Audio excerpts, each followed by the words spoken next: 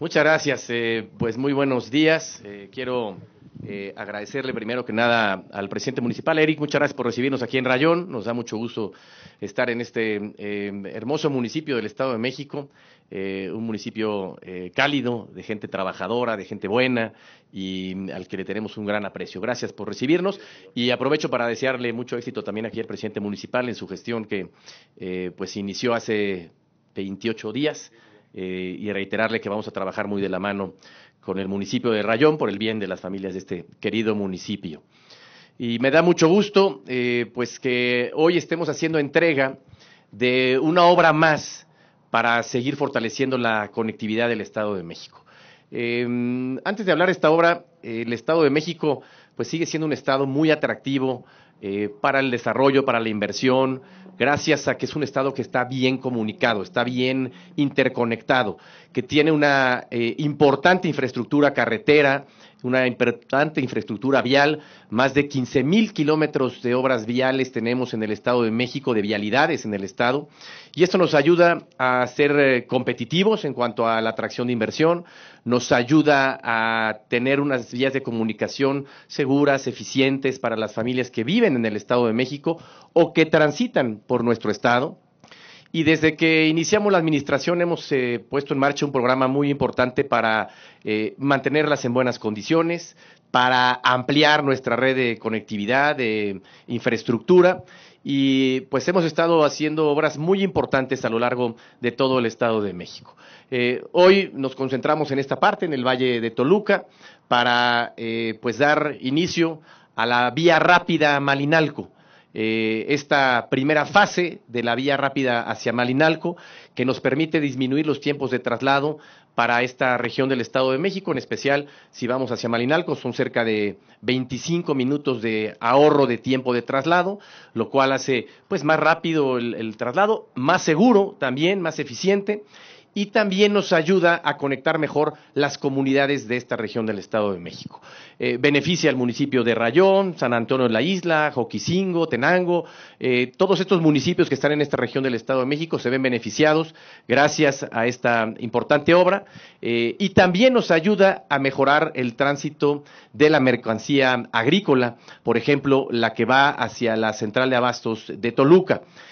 Nos disminuye los tiempos y los costos de traslado para llevar la mercancía hacia esa zona. Es una obra muy importante que además de la inversión de 500 millones de pesos de inversión, también generó empleos para gente de la zona, para gente de esta región del Estado de México, lo cual también nos ayuda en la generación de empleos y nos permite seguir fortaleciendo la conectividad de nuestro Estado. Esta es una etapa muy importante, quizás la que más tiempo ahorre en este tramo, en esta vía hacia Malinalco. Todavía faltan 2 etapas más en en un posterior momento, pero quizás esta podríamos decir que es la que más tiempo ahorra, cuando menos en este largo trayecto, y la que más va a beneficiar en cuanto al ahorro de tiempo. Nos da mucho gusto, le agradezco a la empresa, a Grupo Hermes, aquí está Alberto Pérez Jácome, su director general, que pues han estado apostando siempre por la inversión en infraestructura y en especial en el Estado de México. Nos da mucho gusto, esta es una de las varias obras que tiene Grupo Hermes en el Estado de México y pues siempre han trabajado de manera muy responsable, comprometida también con los tiempos también y con hacerlo de la manera más eficiente posible y de calidad. Entonces les agradecemos a la empresa por ese pues trabajo que hacen aquí en el Estado de México y esta se convierte en una obra más que no nada más beneficia a esta región del Estado, a estos municipios, sino que nos permite también seguir conectando el Valle de Toluca y el sur del Estado de México. Recordarán ustedes que hace algún tiempo presentamos un proyecto muy importante de mejora de conectividad en todo el sur del Estado de México.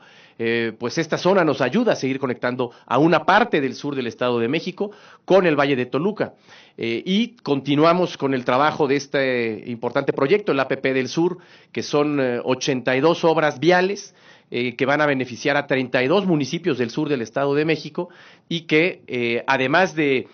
fortalecer y mejorar las vialidades, también nos obliga a tenerlas en buenas condiciones. Es decir, no nada más es la construcción de las vialidades, sino también el conservarlas y mantenerlas en buenas condiciones. Ya pronto el secretario de Comunicaciones estará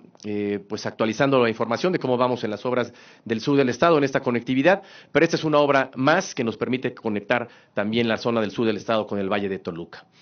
Y también quiero resaltar algo que mencionaba Luis Limón hace un momento, que es, en particular en el Valle de Toluca, hay 34 obras viales que se están llevando a cabo o que se han llevado a cabo de manera importante para mejorar la conectividad de esta región. 31 de ellas ya están concluidas, nos faltan todavía 3, algunas muy relevantes, como lo que es la conexión de la autopista hacia la vialidad de Las Torres y el paso por debajo de los outlets en la autopista México-Toluca, así como la mejora de la lateral de la autopista México-Toluca o paseo Toyocan, que están en proceso, pero estas obras en total, las 34 obras, son más de 1,700 millones de pesos de inversión que nos ayudan a mejorar pues la conectividad del Valle de Toluca. Ustedes recordarán, solamente por mencionar algunas, el Boulevard Sor Juana, que además de ser una obra muy importante para San Mateo Atenco, nos permitió disminuir el riesgo de inundaciones en una zona que normalmente se inundaba y que también nos ayudó a beneficiar esa zona. Y la otra conexión vial importante de esa zona también fue el distribuidor vial para conectar Lerma con el Aeropuerto Internacional de Toluca, que también es una obra que nos beneficia, nos ayuda a mejorar el flujo de esa zona y a seguir fortaleciendo la conectividad del Valle de Toluca. Reitero nuevamente en esta obra, porque lo platicábamos hace un momento, para todas las familias de Rayón y de esta zona del Estado de México, también a la hora de hacer esta obra se mejoraron algunas adecuaciones en la infraestructura hidráulica para eliminar o disminuir los riesgos de inundaciones, también en algunas de estas zonas que en la temporada de lluvias se inunda, y esta obra nos ha permitido también pues mejorar algunas de las acciones para eliminar o disminuir la probabilidad de inundaciones en esta región del Estado de México. Nos da mucho gusto estar aquí en Rayón, muchas gracias nuevamente al presidente municipal y pues entregar una obra más de este programa importante que estamos impulsando en el Gobierno del Estado para ser un Estado que tenga vías de comunicación en buena calidad, que tenga más eficiente nuestros mecanismos de traslado, para hacer un Estado atractivo a la inversión, para disminuir los tiempos, los costos de traslado y para seguir fortaleciendo la infraestructura del Estado de México y la generación de empleos, por supuesto. Muchísimas gracias, muchas felicidades a Rayón y toda esta zona, y también a quienes van a Malinalco. Lo decíamos hace un momento, no nada más de Toluca, también quienes van de la Ciudad de México a Malinalco, uno de los destinos turísticos más importantes del Estado de México. Con esta vía rápida hacia Malinalco habrá una disminución de 25 minutos en el tiempo de traslado, además de que fortalece la seguridad de la vialidad, disminuyendo también el paso por algunas zonas en donde a veces hay tianguis, paradas más continuas, y esto lo hace una vía más rápida y más segura también hacia Malinalco, lo que nos permite crecer también el turismo hacia este municipio importante del Estado de México. Muchísimas gracias y muchas felicidades.